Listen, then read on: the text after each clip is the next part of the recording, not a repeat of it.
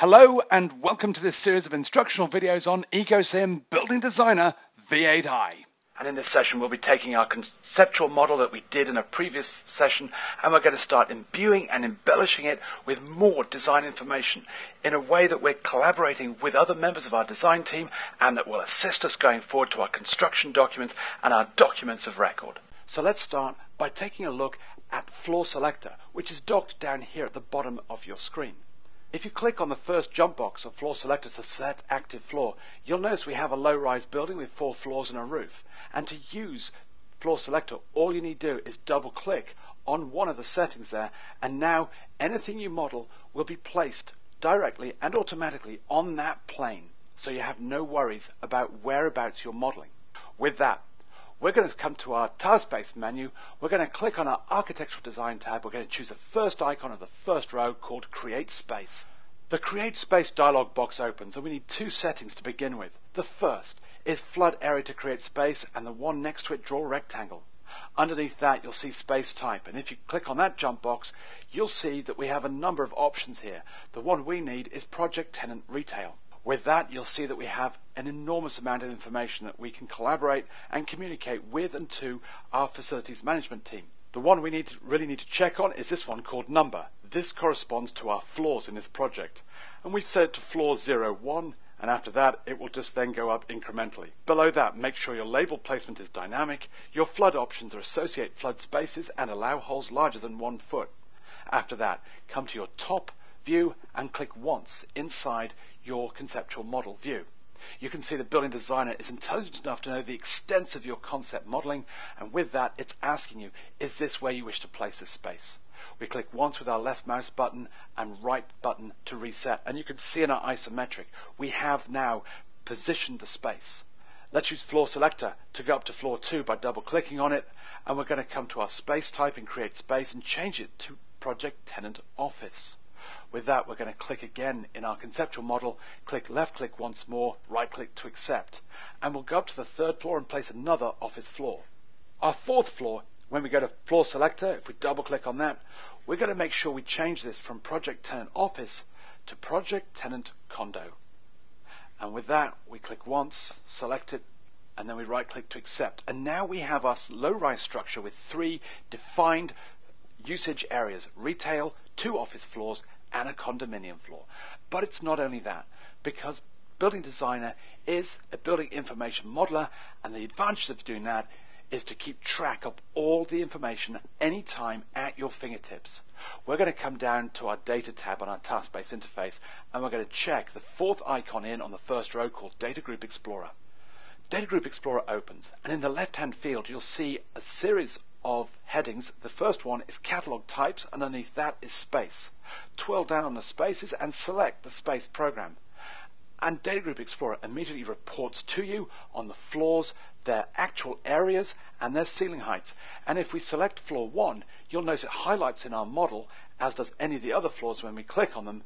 But more importantly in this case, you'll see that our actual area is 11,200 square feet. If we're to go back to our task-based interface and select Solid Modeling, our 4th row down, 2nd icon in, we're going to do some push-pull model editing. We've got a change order. We're going to come to this bowed frontage, we're going to select it, and then we're going to click left click again to accept it, and we're going to pull this frontage out to make it larger. And with that, Data Group Explorer goes away and recalculates the floor areas. We're going to come down to the side here, elevation, and we're going to select this face, click it to say yes to accept it, and we're going to add a bit of girth to our first floor. And again, Data Group Explorer goes away and recalculates it so that from 11,200 we're now at 15,016 square feet.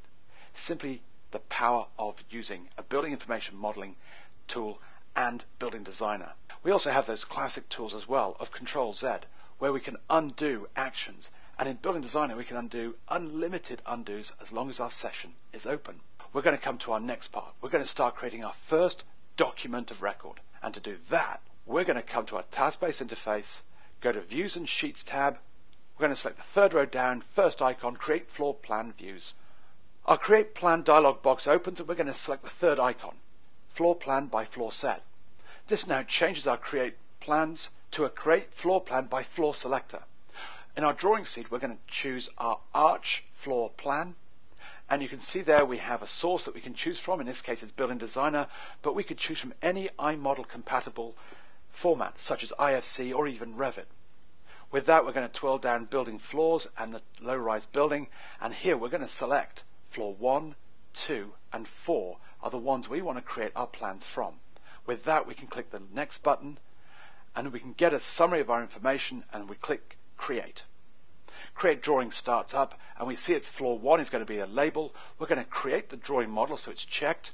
We're going to change the scale of this one to 1/16 of an inch is 1 foot. We're also going to create a sheet model with this, and then we're going to click OK. Floor 2 arrives in the Create Drawing dialog. We're going to create that drawing. Remember, we're going to change it to 1/16 of an inch to 1 foot, but this time we're going to uncheck Create Sheet Model. We're going to click OK. We're going to do the same in floor 4, and now we have created 3 floor plans dynamically. We're going to click Cancel here. You can see in our model, in our elevation, that we have one of the floors isolated, the floor plan at the cut. But if you look in our top view, you can see that we have these new markers either side of where floors are. We're going to choose this one, place call out for floor 1, and as soon as you select it, a jump box appears to the side of it. We're going to click the far right icon, which opens that particular floor plan. Building Designer opens that floor plan for you, and this is floor plan 1. Not only does it do that, but if you come up to the view navigation bar at the top of every single one of the 8 views in Building Designer and check the fit view, you will see it's placed it automatically on a sheet. We're going to move this. To do so, we're going to right click over the actual floor plan. We're going to highlight it and click on it, and we're going to move up here to Move Reference. And with that, we're going to click on that, move it down to this corner here, and not only does the floor plan move, but also the marker that goes with it. We're going to place our 2nd and 4th floors alongside of this, and the most efficient way of doing this is to use something called Project Explorer. To do this, you go up to your primary taskbar and you'll see there's an icon called Project Explorer. If you click on that, you'll see it appears to the left-hand side of your task-based interface. Pass your cursor over it and click on the Links tab, and below that on the jump box select the Building Arch Local, and then twirl down Drawings and All Drawings. And you'll see that we have floor 1, 2 and 4. We're going to place floor 2 by right clicking and placing model. Our reference attachment opens up. We're going to select top. We're going to choose nesting, we're going to choose live nesting, and we're going to create a drawing title. And we're going to call this Typical Office Floor. And we're going to click OK. Now we can come in here and we can just click once to place that with its call out.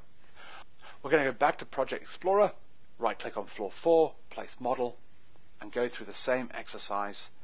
But remember, our floor on this is actually condominiums, not office space. So remember, when you click the drawing title, to put typical condo floor in, and then click OK. I'm going to come in here, place that condo floor there. Our next stage is to place some sections or elevations. We're going to come up to our task-based interface under Views and Sheets, come to our 3rd row across, and place section callout. The Place Section Callout dialog box opens. We're going to click on the drawing seed and choose Arch Building Section. You can see our height can be chosen from View, Model, or User-Defined. We're going to choose Model, and our Create Drawing is checked. We're going to start here on the right-hand side, and using AccuDraw and AccuSnap, it's aiding us in giving us a nice true line across our plan to give us a great section. Click on the other side, and with that you can then draw your mouse up and you can see the sight line of how much information is going to be taken in with this section. We click once, our Create Drawing dialog box opens up. We're going to call this section A. We're going to create a drawing model. It's going to be 1/16 of an inch, but we're not going to create that sheet model, so we uncheck that and click OK. We're going to do the same with our office floor, but this time we're going to go vertical here. Again, AccuDraw and AccuSnap helping us out. We're going to pull out right through the front of the building as we know it. We're going to call it section B. We're going to create the drawing. Remember to change it to 1/16 of an inch to 1 foot and uncheck Create Sheet Model and then click OK. The great thing about placing these dynamic views, these sections elevations, is that they are literally dynamic, so that you can grab hold of any of these icons or handles and you can dictate just how much information you're going to see. Not only that, but if you pass your cursor and select the actual section line, you'll see that there's an arrow here. We can right click on that and you can see that we can flip the direction very efficiently of our section. If we take that back, we can now start creating the drawings coming off these. And to do that, all we need to do is to select the section and right click. With that, we can say come up here and say place drawing. Our reference attachment opens, it's section A, it's top, we have live nesting, and our drawing title is checked with create, and we're going to populate that with section A. We're going to click OK. We're going to come up here and place that. We're going to do the same with the floor 2, place drawing, and there we have our 3 floor plans and 2 sections. We can actually alter the way these are displayed, and it's very, very easy to do that, because all we need to do is come up to our settings pull down, we come down to our display styles in case this is a presentation drawing, and in which case we just need to alter the way it's displayed. So we're going to check on forward drawing, and with that we're going to come to the right hand side under render mode and display, and we're going to click on and choose shaded. With that we can close that down. We may need to refresh, and that's up in our view navigation bar, update view, and straight away we have a more compelling presentation drawing. But it doesn't end just there, because now we can take the data, the information that we imbued into our conceptual model, and start reporting on it in our presentation drawing. How? Using something called data group annotation. Let's come to our annotation tab in our task-based interface. We need to come down 7 rows, and our last icon there, place data group annotation, and with that we just need to click the outside edge of one of these shapes here, and we have attached to this something that will report on the data group information.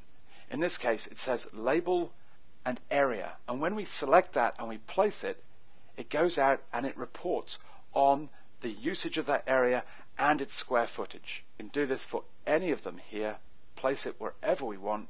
We can come down to our office as well as to our condominium floor, and we can place those labels next to our floor plan. We can even go so far as to coming into our sections and actually placing the floor usage and the square footage in a section view as well.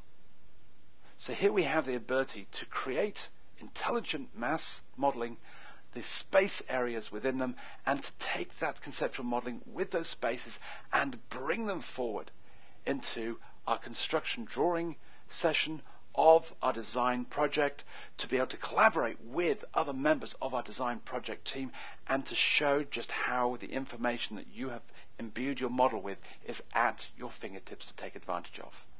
And that is the creation of intelligent floors in AECOsim Building Designer V8i.